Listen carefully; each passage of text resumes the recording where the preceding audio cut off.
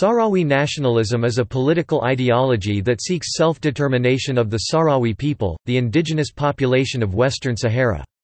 It has historically been represented by the Polisario Front.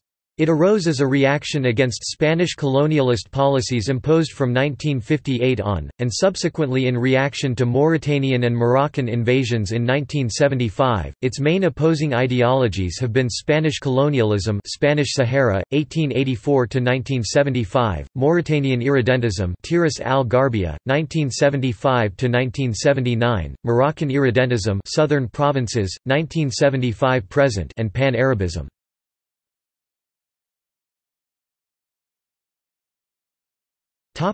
See also: